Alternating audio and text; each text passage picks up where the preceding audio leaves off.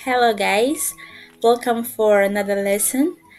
Today we are going to talk about how to say hi and hello in Bulgarian. But before we start with our lesson, see if you can guess this riddle for me. What is it? The more you take away from it, the bigger it becomes. Don't forget to leave your answer, and at the end of the lesson, I'll share my answer with you. I am Maria Francisco, and this is Speaking Bulgarian with Maria Francisco.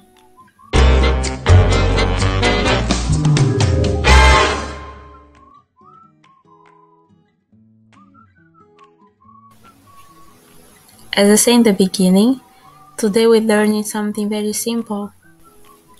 Words that we say or use in our everyday life. Sometimes every hour. Like for example, the words hello and hi. When we meet someone, a stranger or a friend. So let's start. Maybe in English we don't have much difference between hello and hi, but one is more formal than another. But in Bulgarian, the case is different. There is a big difference between hi and hello, and the words for each is different. There is two ways of saying hi in Bulgarian, which is zdrasти and zdravей. Zdrasti, zdrasti, zdrasti, zdravей, zdravей, zdravей, zdravей. You may ask yourself what is the difference between zdrasti and zdravей, but there's not much difference, or there's no difference at all. One is just more informal than another. In this case, zdrasti is more informal than zdravей. Zdrasti and zdravей are commonly used among people we are familiar with, for example, our friends, family.